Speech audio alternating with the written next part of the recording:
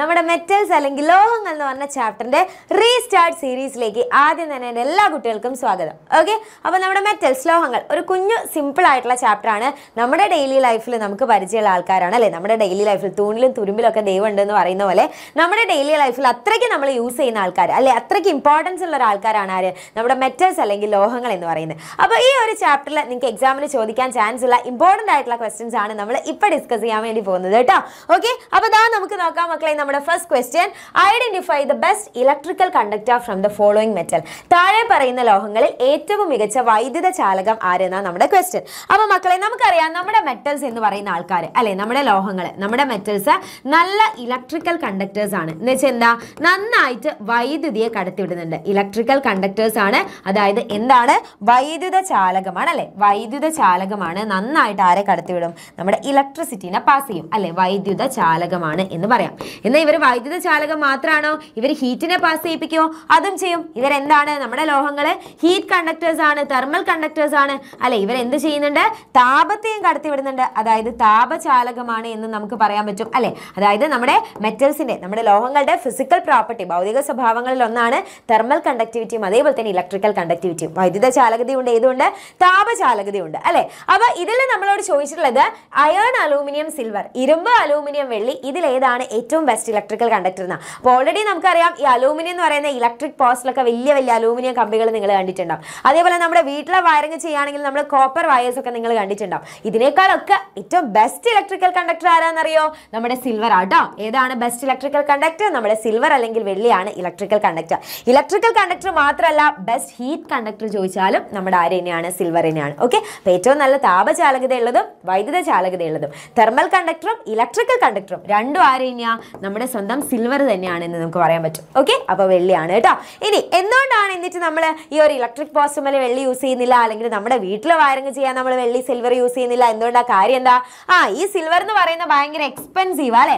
അത്യാവശ്യം കാശ് ചെലവുള്ള പരിപാടിയാണ്, അത്യാവശ്യം പൈസ ചെലവാകുന്ന പരിപാടിയാണ്. അപ്പോൾ പൈസ ചെലവാകുന്ന പരിപാടിക്കൊന്നും നമ്മൾ നിൽക്കില്ല. ഇതെന്താണ്, എക്സ്പെൻസീവ് ആണ് അല്ലെങ്കിൽ ചെലവ് കൂടുതലാണ് അല്ലെ. നമ്മുടെ ഈ ഒരു സിൽവർ അല്ലെങ്കിൽ വെള്ളി യൂസ് ചെയ്യുമ്പോൾ അതിന് ചെലവ് കൂടുതലാണ്, എക്സ്പെൻസീവ് ആണ്. അപ്പോൾ ആ ഒരു പരിപാടിക്ക് നമ്മൾ നിൽക്കാറില്ല. ആൻഡ് അവൈലബിലിറ്റി ലെസ് ആണ് കേട്ടോ, അത്ര കണ്ട് നമുക്ക് അവൈലബിളും അല്ല. അപ്പോൾ അതുകൊണ്ടാണ് നമ്മൾ വെള്ളി പൊതുവേ നമ്മൾ യൂസ് ചെയ്യാത്തത്. പക്ഷേ ആലോചിച്ച് വെക്കാം, ബെസ്റ്റ് കണ്ടക്ടർ എന്ന് പറയുന്ന ആരാ, അത് സിൽവർ ആട്ടോ. അപ്പോൾ 1 മാർക്കിന്റെ ക്വസ്റ്റൻ ആണ്.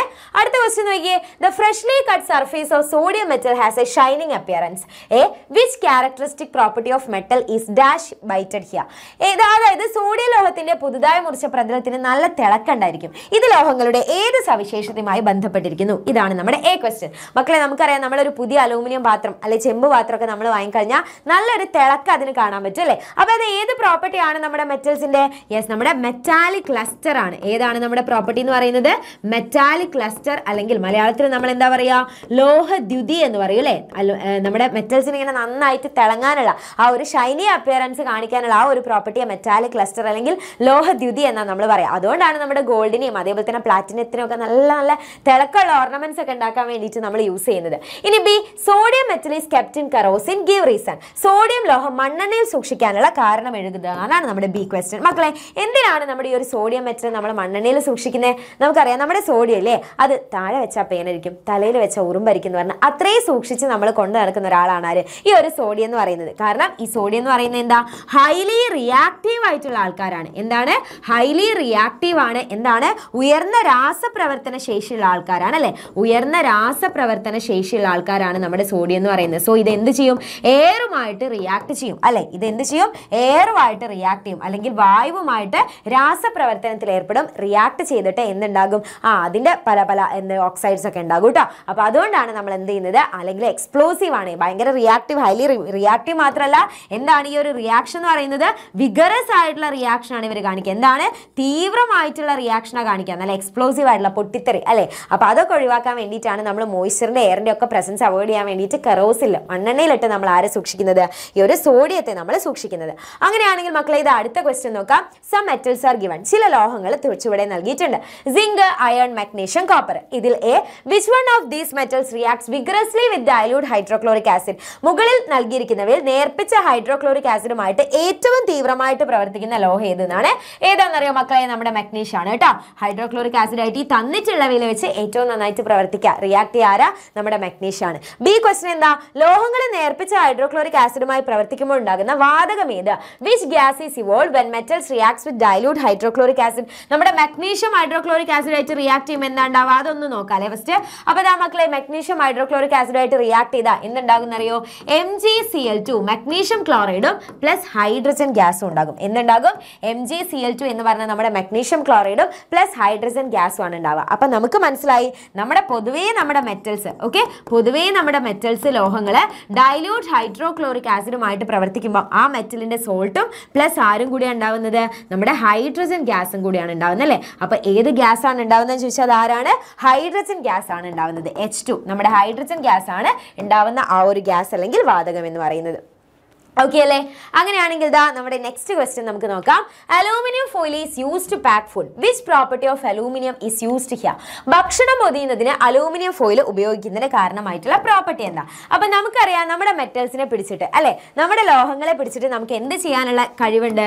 മെറ്റൽസിനെ പിടിച്ചിട്ട് തിൻ ഷീറ്റുകളാക്കി മാറ്റാനുള്ള കഴിവുണ്ട് അല്ലെ? തിൻ ഷീറ്റ് അല്ലെങ്കിൽ നേർത്ത തകിടുകളാക്കി മാറ്റാൻ വേണ്ടിയിട്ട് നമുക്ക് പറ്റും. ഈ ഒരു മെറ്റൽസിന്റെ പ്രോപ്പർട്ടീനെ നമ്മൾ പറയുന്ന പേരാണ് എന്ത്? നമ്മുടെ മാലിയബിലിറ്റി അല്ലെ? മെറ്റൽസ് എന്താക്കാൻ പറ്റും? നേർത്ത തകിടുകളാക്കി മാറ്റാൻ പറ്റും. ഒരു ക്വസ്റ്റ്യൻ കൂടി ആട്ടോ നമ്മൾ ഡിസ്കസ് ചെയ്യാം. അപ്പൊ നേർത്ത തകിടുകളാക്കി മാറ്റാൻ പറ്റുന്ന ഈ ഒരു ക്വസ്റ്റ്യനെ ഈ ഒരു പ്രോപ്പർട്ടീനെ നമ്മൾ പറയുന്ന പേരാണ് എന്ത്? മാലിയബിലിറ്റി എന്ന് പറയും. അപ്പൊ ഇവിടെ നമ്മുടെ അലൂമിനിയം ഫോയിൽ എന്താ ചെയ്തത്? നമ്മൾ മെറ്റൽസിനെ പിടിച്ച് ചപ്പാത്തി പരത്തുന്ന പോലെ പരത്തിയിട്ട് എന്താക്കിയതാ? അലൂമിനിയം ഫോയിൽ തിന്നായിട്ടുള്ള ഷീറ്റ് ആക്കി മാറ്റിയതാ അല്ലെ? സോ ഇവിടെ ഏത് പ്രോപ്പർട്ടി ആണെന്ന് ചോദിച്ചാൽ നമ്മൾ എന്ത് പറയണം? ആ പ്രോപ്പർട്ടി എന്ന് പറയുന്നത് നമ്മുടെ മാലിയബിലിറ്റി ആണ് അല്ലെ? മാലിയബിലിറ്റി എന്ന പ്രോപ്പർട്ടി ഉള്ളത് കൊണ്ടാണ് നമുക്ക് എന്തുണ്ടാക്കാൻ പറ്റുന്നത്? ഈ ഒരു അലൂമിനിയം ഫോയിൽ നമുക്ക് ഉണ്ടാക്കാൻ വേണ്ടി പറ്റിയത്. അങ്ങനെയാണെങ്കിൽ മക്കളെ ഇതാ അടുത്ത ക്വസ്റ്റ്യൻ നോക്കാം. Malleability and ductility are the properties of metal അല്ലെ? മാലിയബിലിറ്റിയും ഡക്റ്റിലിറ്റി ഒക്കെ നമ്മുടെ ലോഹങ്ങളുടെ സവിശേഷതകളാണ്. എന്താ മാലിയബിലിറ്റി എന്ന് വെച്ചാൽ metals can be ബീറ്റഡ് in to thin sheets by hammering. ലോഹങ്ങളെ അടിച്ചു പരത്തി നേരത്തെ തകിടുകളാക്കി മാറ്റാൻ പറ്റും. അത് മാലിയബിലിറ്റി. ഇനി എന്താ ductility? Metals can be drone in to thin fine wires അല്ലെ? ലോഹങ്ങളെ നമുക്ക് വലിച്ചങ്ങോട്ട് നീട്ടി നേരത്തെ കമ്പികളാക്കി മാറ്റാൻ പറ്റും. അത് ഡക്റ്റിലിറ്റി. എന്താ? മാലിയബിലിറ്റി ഏറ്റവും കൂടിയ ലോഹം ഏത്? അപ്പൊ അതെങ്ങനെ ആലോചിച്ചാൽ മതി? നമ്മുടെ ഗോൾഡിന്റെ മാല എന്ന് ആലോചിച്ചാൽ മതി. അപ്പൊ ഗോൾഡ് ആണ് മാലിയബിലിറ്റി ഏറ്റവും കൂടിയ മെറ്റൽ അല്ലെങ്കിൽ ലോഹം എന്ന് പറയുന്നത്. ബി എന്താ? Which is the most ductile metal? Ductility ഏറ്റവും കൂടുതലുള്ള ലോഹം ഏതാണ്? അപ്പൊ നമ്മുടെ ഡക്റ്റിലിറ്റി കൂടുതലുള്ളത് ആർക്കാ? DP എന്ന് ആലോചിച്ചാൽ മതി കേട്ടോ. നമ്മുടെ പ്ലാറ്റിനത്തിനാണ് ഡക്റ്റിലിറ്റി കൂടുതൽ. അപ്പൊ വാട്സാപ്പ് DP ഒക്കെ ആലോചിച്ചാൽ മതി. D four ductility and P four platinum. Okay, അങ്ങനെയാണെങ്കിൽ നമ്മുടെ ലാസ്റ്റ് ക്വസ്റ്റ്യനിലേക്ക് നമ്മൾ പോവാണ്. അപ്പൊ വളരെ ഇമ്പോർട്ടന്റ് ആയിട്ടുള്ള ക്വസ്റ്റ്യൻസ് ആണ് ഇന്ന് നമ്മൾ ഡിസ്കസ് ചെയ്തത്. ഈ ഒരു ചാപ്റ്ററിനെ മൊത്തം കവർ ചെയ്യുന്ന രീതിയിലാണ്. അപ്പൊ അടുത്ത ക്വസ്റ്റ്യൻ നോക്കിയാൽ മക്കളെ, നമുക്ക് മെറ്റൽ തന്നിട്ടുണ്ട്, യൂസും പ്രോപ്പർട്ടിയും ഉണ്ട്, ഫിൽ ഇൻ ദ ബ്ലാങ്ക്സ് ആണ്. ഉപയോഗം, അതായത് ലോഹം തന്നിട്ടുണ്ട്, ഉപയോഗമുണ്ട്, സവിശേഷതയുണ്ട്. നിങ്ങൾ പറയണം മക്കളെ. നമ്മുടെ ടങ്സ്റ്റൺ നമ്മൾ എന്തിനു വേണ്ടിയിട്ടാണ് യൂസ് ചെയ്യുന്നത്? നമ്മുടെ ഫിലമെന്റ് ബൾബുകളിൽ ഫിലമെന്റ് ആയിട്ടാണ് നമ്മൾ ആരെ യൂസ് ചെയ്യുന്നത്? നമ്മുടെ ടങ്സ്റ്റണെ യൂസ് ചെയ്യുന്നത് അല്ലെ? നേരത്തെ ഫിലമെന്റ് ആയിട്ട്. അപ്പൊ ഇങ്ങനെ ടങ്സ്റ്റൺ എന്ന് പറഞ്ഞ ആ ഒരു മെറ്റലിന് അത്രയും നേരത്തെ ഫിലമെന്റ് ആയിട്ട് നമുക്ക് യൂസ് ചെയ്യാൻ പറ്റുന്നത് എന്തുകൊണ്ടാണ്? ഹൈ മെൽറ്റിംഗ് പോയിന്റും ഹൈ ഡക്റ്റിലിറ്റിയും അല്ലെ?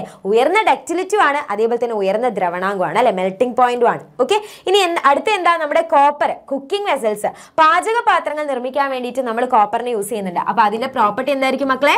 തെർമൽ കണ്ടക്ടിവിറ്റി അല്ലെ? ഇവർ എന്ത് നന്നായിട്ട് കടത്തിവിടും? നമ്മുടെ ഹീറ്റിനെ കടത്തിവിടും. അപ്പൊ അല്ലേ നമ്മുടെ ഫുഡ് കുക്കാവുള്ളൂ. സോ തെർമൽ കണ്ടക്ടിവിറ്റി അല്ലെങ്കിൽ ഉയർന്ന താപചാലകത ഉള്ളത് കൊണ്ടാണ് ഈ ഒരു കോപ്പറിനെ നമ്മൾ ഇതിന് വേണ്ടിയിട്ട് യൂസ് ചെയ്യുന്നത്. ഓക്കെ ആണോ? അപ്പൊ നമ്മുടെ മെറ്റൽസ് അല്ലെങ്കിൽ ലോഹങ്ങൾ എന്ന് പറഞ്ഞ ചാപ്റ്ററിലെ ഇമ്പോർട്ടന്റ് ആയിട്ടുള്ള ക്വസ്റ്റ്യൻസ് ആണ് നമ്മൾ ചെയ്തത്. അപ്പോൾ ഈ ഒരു വീഡിയോ എൻ്റെ കുട്ടികൾക്ക് എല്ലാവർക്കും ഇഷ്ടമായിട്ടുണ്ടെങ്കിൽ എന്ത് ചെയ്യുക? താഴെ കമന്റ് ബോക്സിൽ കമന്റ് ചെയ്യുക. ആരെങ്കിലും നമ്മുടെ ചാനലൊക്കെ സബ്സ്ക്രൈബ് ചെയ്യാൻ മറന്നു പോയിട്ടുണ്ടെങ്കിൽ ഇപ്പം തന്നെ പോയിട്ട് നമ്മുടെ ചാനൽ സബ്സ്ക്രൈബ് ചെയ്യുക. ആൻഡ് എല്ലാവരും അടിപൊളിയായിട്ട് പഠിക്കുക. Thank you so much.